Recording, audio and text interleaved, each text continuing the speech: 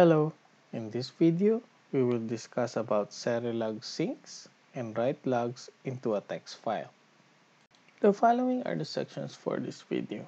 First, we will define syncs as a recap from the other video, and then we will discuss what from log context enricher is. Then we will finalize our write to console template, and then we'll move on to writing to a file. Then we'll discuss other concepts like interval, minimum level, and minimum level override.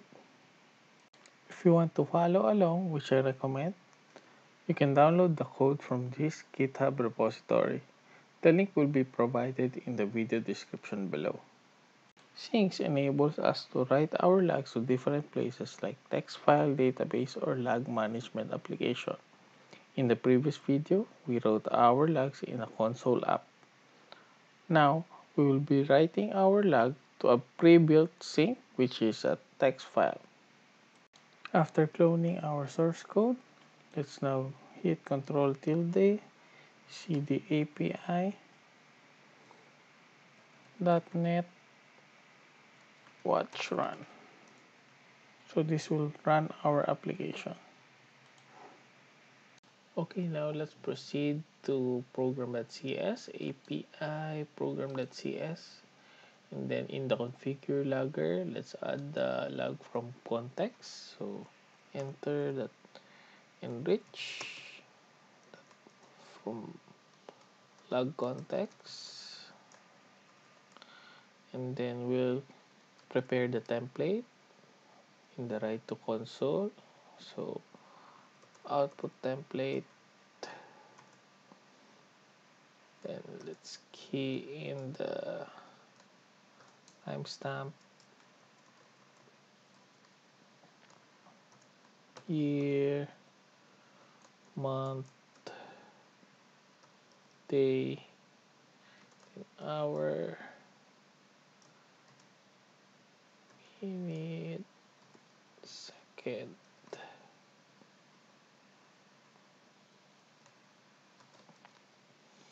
And then we'll add here the source context, which is from log context. This one will identify where the log came from, so it's important to put in level u3. By the way, this template mostly comes from the Serilog Git documentation. So message lj new line exception.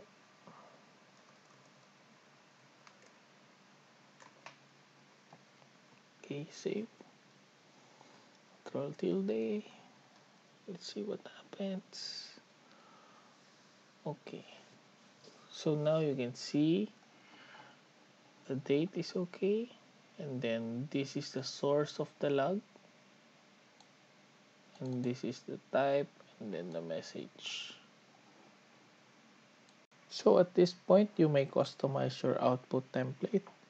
So for me, I'll be adding a correlation ID. So to do this, I'll go to startup.cs,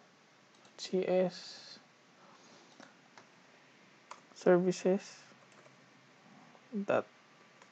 add http context accessor, and then let's go to NuGet package manager, Ctrl+P, NuGet gallery, Serilog.enrich, correlation ID, install this in the API.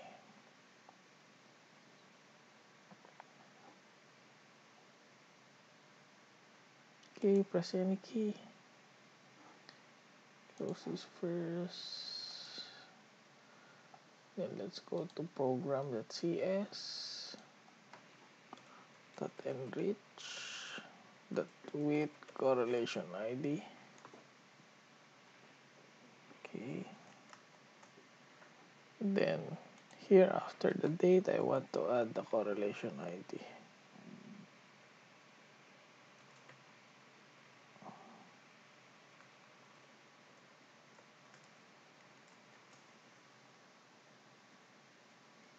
Okay, see the logs.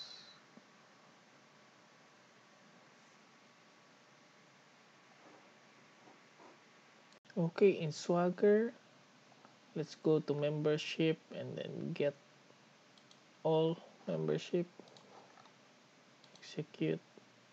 So we see the membership here. Okay, now so you can see here there's a correlation ID, so you can now group them together. So this came from the same transaction. Get membership please. So what happened is call the HTTP and then it ran the stored procedure, then it showed the result. Okay, so now let's add the write to file. So here the console, write to console dot write to that file. So you can add as many write to you want. So now we'll add the write to file, folder name. So this is my desired location. Inside the logs, then logs.txt, and then you must remember to put double backslash, and then we'll indicate the output template. Just copy this over, paste it here, control tilde again, then I will invoke the get membership again. So there's the log. So in the log.txt, you can see the logs are also being stored there.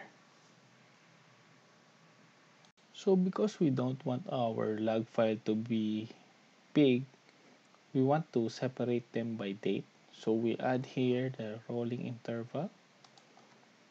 So rolling interval, and we add it as rolling interval dot day. You can add others as you can see here. So once you save, so we need some logs again. Okay, I just run the get membership again. Okay, so now if you go to the logs folder, you can see that it's separated by the date. So this is the previous one we created, and then this is the new one. So tomorrow there will be another file created. Okay, so the next thing we want to tackle is the number of logs being recorded.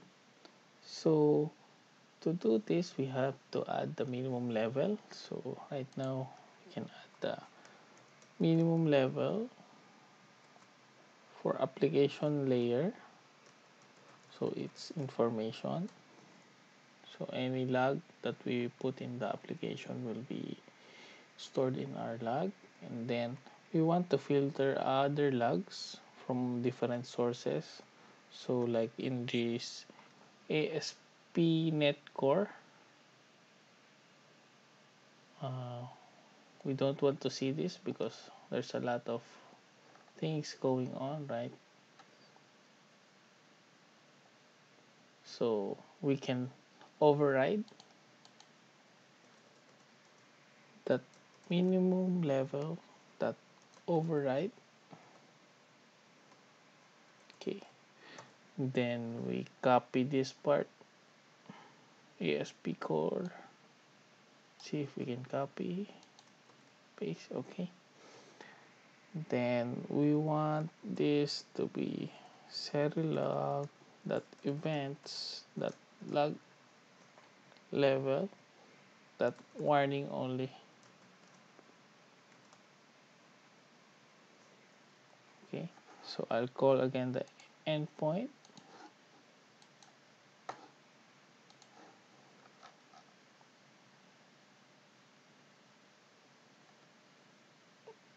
I'm still saving.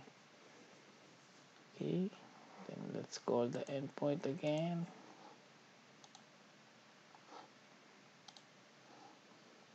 So now you can see there are less logs. So you can still see the entity framework database command. So you can still see the stored procedure. So maybe we'll override this also to information level. Minimum level override. And then copy this one.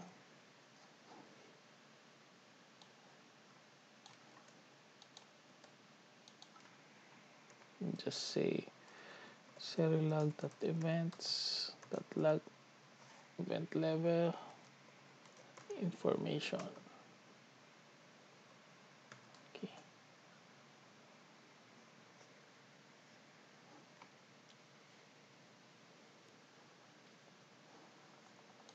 Run again the. Okay. So nothing changed. Just logs at the information level. So as a summary, you can use write to file to write to a text file. We can use rolling interval to separate this file by date, day, or year. And then the minimum level you can use to filter out the logs according to the level of the warning, like information or fatal or warning. There are more advanced sync we can write to an application or to a database. So if you want to know more about this, just let me know in the comment below. Maybe we'll create a video for sync to Kibana or Seek. That's all for this video. Please hit like and subscribe to help me reach out to more people. Comment below for questions and topics you would like to be discussed. Thank you and good day.